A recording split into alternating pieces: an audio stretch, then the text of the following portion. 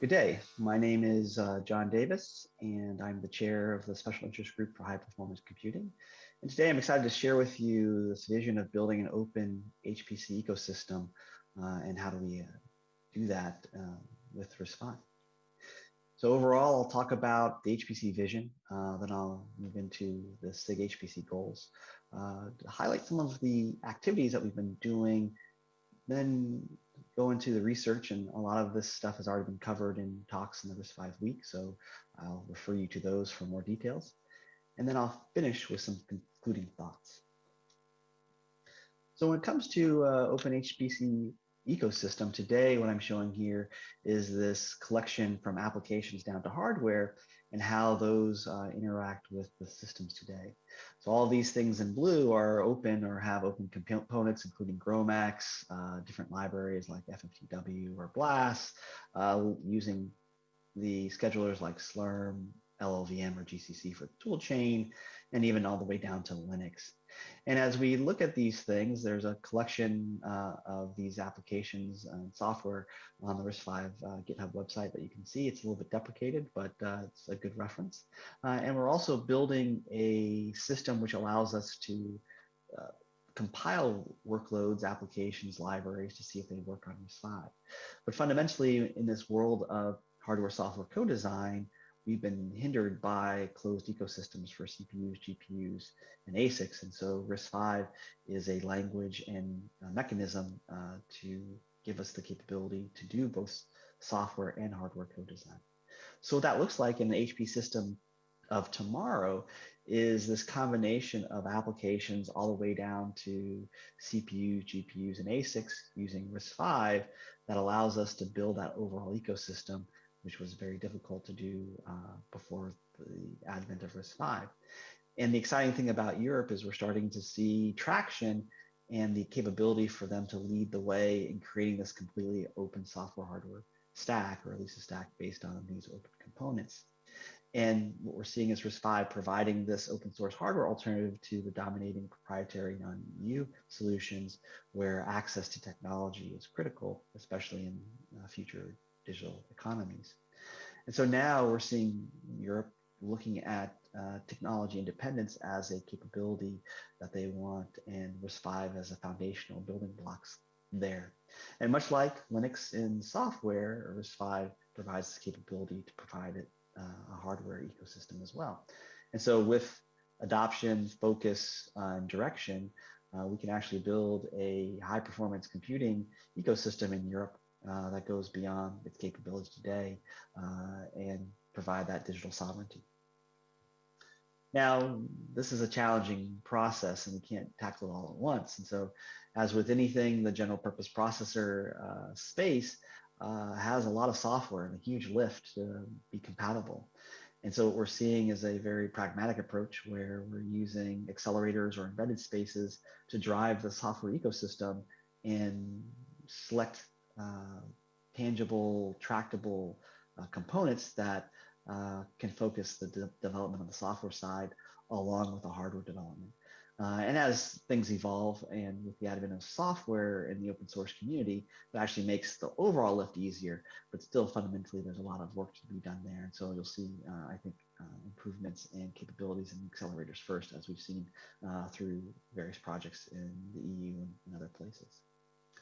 Now, what that means for the SIG is we want to really look at expanding RISC-V from the embedded IoT space all the way to HPC and understanding how do we create an ecosystem that's there. So the vision really there is to create this technical and strategic imperatives that guide the RISC-V ecosystem and enable an open HPC ecosystem, right? And so this is the fundamental baseline is enabling RISC-V to be competitive in HPC. And so that really is being addressed by a wide variety of software and hardware opportunities that target HPC. And this is anything from the edge all the way to supercomputings and really driving that to include also the common kernels that exist in AI, machine learning, and deep learning, really broadening traditional HPC to some of the high performance data analytics workloads that we see today. So in this new era, we're really focusing on an open computing era for high performance computing, where it's a collection of CPUs, accelerators, other hardware units, and coprocessors, right? Traditional hardware components that you would imagine, but also verification, compliance, methodologies, platforms, all the things that are related to enabling high performance computing. And that's everything from alignment to engagement and IP enablement. And we'll look at a lot of the different things that the SIG is enabling to try to make that a reality. This is not just a hardware conversation, it's also a software conversation. And so software ecosystem alignment is critical. And we want to engage with both industry and academic partners and events so that we can raise awareness and get more participation. And so really we look at this as a way to support global technology independence with the RISC-V ecosystem roadmap and the associated partners. So all of those things are fantastic from that perspective. When we look at the initiatives that we're doing in the SIG, it really is guiding and enabling the community. And so we have different examples of looking at virtual memory and obviously creating a similar specification to what Intel did with SV57. We've extended that to have some security protocols in there with the SV57K. Then a next step would be the SV64 or 64-bit virtual memory space. And there's older versions of a 128-bit version, but all those things not only let us to get on par with current technology, but lead. And so that's exciting to be able to propose specifications that haven't been done before and then demonstrate them. This is all part of HPC software and hardware ecosystem and roadmap. We're currently working with the data center group to define that and come up with a shared ecosystem roadmap where we can differentiate between HPC and data centers, but obviously leverage a lot of commonalities. And so it's great to be working with our computing cousins in the data center space. We will look at accelerators, ISA extensions, and fundamental components of the HPC software stack, and I'll go into more details about that. And I'm excited to have a new announcement about some of the things that we're doing to enable high performance computing, so stay tuned. All right, so with our friends at Tactical Computing Labs in Texas, working with John Liddell, they've created an HPC software test bed. And this is exciting. He's my co-chair and also chairs up the technology HC. So we work together to kind of drive high performance computing. And what we're seeing here is, the first big rock is what software runs on RISC-V. This seems like a trivial question, but it's something that we can use automation to answer. And we can start with libraries, move up to benchmarks, tools, and applications, and then really drive this map and a gap analysis of where we have technology holes for RISC-V. So this is part of the excitement there. What we're doing is by a pull request, you can start a Jenkins job, and that Jenkins job will go through a build process on the GCC side, as well as the LLVM side, to take your software and push it through the compilation phase. And at the end, we'll see if it compiles. And really, this is HPC centric, but it can be used for anything. But we really want to look at various software suites, libraries, and make sure that the two main compilers work for that. And that's really the driving force for this. And we can do parallel builds, so you can build different versions. It's all built and automated from there and based on the initial pull request. As you can see at RISC-V-test.org, we're basically making these results public so we can share with the community and then point to people that actually can help. And I'll talk about a use case where we've done that in the recent past. And then fundamentally from these scripts and the build logs, you can see what passed and what failed. And that gives us the ultimate differentiator to understand software quality and targeting for RISC-V. And so that's a pretty exciting place to be able to say, hey, yeah, this works on RISC-V, this doesn't, and then understand which communities we need to target to figure that out. So with this, as I mentioned, is a public test harness. The results are publicly available. All you have to do is do a pull request. In this, the overall ecosystem is a BSD style license, so it's free to be used with this Jenkins host. The other cool part of the public side of being Jenkins is there's a bunch of backends that you can do that are private. So if you have resources, either cross-compile or native compile, and you want to add to this test harness, we can actually target those as well. So with this capability, you expand this to the community and make it bigger and better and try new software. And if you have software you want to try, I encourage you to do a pull request and go from there. Now, that's part of the software side.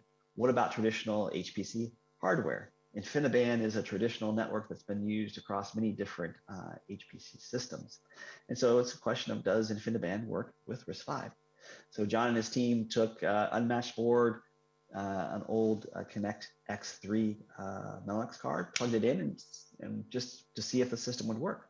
This was great because it allows you to see if the system's configured and how it works. They're running Ubuntu 21.04 and 21.10 with the factory kernels. And it basically pretty much runs on the system with a few tweaks. And the great thing is, as you would expect, you still have the same subnet manager issues that you have in a normal IB environment. But what I'm showing here on the right is the IB stat showing the information about the card, the Connect X3 card. And so that's exciting to be able to see an older version of the card actually working and giving you IB InfiniBand in the system. So this would provide a canonical, traditional, familiar infrastructure for a RISC-V networking stack. Now, unfortunately, it's not out of the box. We have this interesting scenario where the latest Linux kernels are shipped with sufficient drivers to run most of the IB stack. This includes the basic drivers for IP over IB. Now, unfortunately, the latest RISC-V kernel lacks the RDMA driver support for Mellanox. And so you have to go to Mellanox, download it, and get the drivers. But due to some changes in the kernels, they don't build RISC-V Linux natively.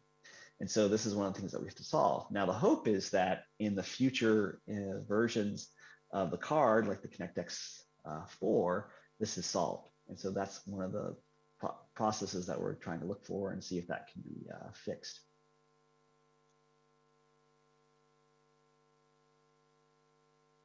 Now, part of that is looking at the software and hardware components that I discussed earlier, and obviously the entire traditional HPC stack, but also getting community involved in building awareness. And so one of the things that we're doing at ISC 22 in Hamburg is having a birds of a feather or BOF related to RISC-V. And really we'll be talking about how do we create an open HPC ecosystem based on RISC-V. It's on Monday, so if you're at ISC, please come by and join us. Dave, Doug, and Michael will be providing some insight for the first 20 minutes on presentations covering the software and hardware components within the RISC-V ecosystem. And then there'll be 40 minutes of discussion to understand what the community knows and doesn't know about RISC-V, and in particular, how we apply it to HPC. So again, if you're in Hamburg and want to participate, please come by our BOF, and hopefully you can have a great conversation about RISC-V and its capabilities in HPC. Now, it doesn't stop there, right? Supercomputing is in Dallas this year in November, the 13th through the 18th, and we'd like to continue raising awareness of RISC-V in high-performance computing with a BOF or other types of things. And we're seeing a lot more traction with companies using RISC-V in high-performance computing and accelerators and so forth. And so this is a great opportunity for us to do that. And so if you're interested in participating in a BOF or doing something bigger or encouraging RISC-V International to do something, please don't hesitate to do that. And we're excited to get the word out about RISC-V and HPC. So one of the things I'm super excited about is this upcoming supercomputing RISC-V lab, which we're calling SuperV at BSC. And fundamentally, we're trying to extend the capabilities of RISC-V in high-performance computing by giving people access to systems for both research and development. And so fundamentally, we need to enable the development of high-performance ecosystems based on RISC-V with those systems. And so what we're looking at is a variety of RISC-V clusters, so something like unmatched clusters that we have today, and extend that all the way to experimental and research platforms where you can play with vector architectures, which we're excited about, either in FPGAs and software emulators and hybrid software emulators. I'll go into some details in the next slide. But this is fundamentally an opportunity to do software hardware co-design and ecosystem development. And so in the coming weeks, we'll be giving information about access and the process to get on the systems. And I'm excited because we've already seen our first success story in a conversation with the EasyBuild community. They build high performance computing software in terms of trying to make that as easy as possible to deploy. And RISC-V is getting on the radar. And so they got access to the unmatched cluster and ran their software tools based on Gen2 and found that they had some issues. And so they were able to update their build environment to target RISC-V, make sure they had all the libraries and go from there. So super excited to see that some HPC ecosystem components have already been targeting RISC-V, and we're able to, by providing this ecosystem, do that. So stay tuned, and excited to hear from you if you want to play on Super V. So what we have today, just as a background, is a bunch of different types of boards, anywhere from 2 gigabytes to 16 gigabytes per socket. That gives you enough memory to do a native build on the hardware side. Likewise, we have both soft cores with vectors and FPGAs if you want to play with the vector extensions, or you can even do it more on the software side with emulators and QEMU, or a hybrid solution where we couple a scalar RISC-V core with the VHAVE RISC-V emulator and put all that together. These systems are running a traditional high-performance computing stack composed of Linux, Slurm, compilers, tools, libraries, all those things, from Fedora to Ubuntu. So ideally, it provides an ecosystem where you can play and have fun. So super excited to create the first RISC-V lab in Europe and provide that capabilities to develop the HPC ecosystem for RISC-V for the community. Now, at RISC-V Week, you've seen a lot of details on these projects and more. So I'm just highlighting some of the high performance computing stuff.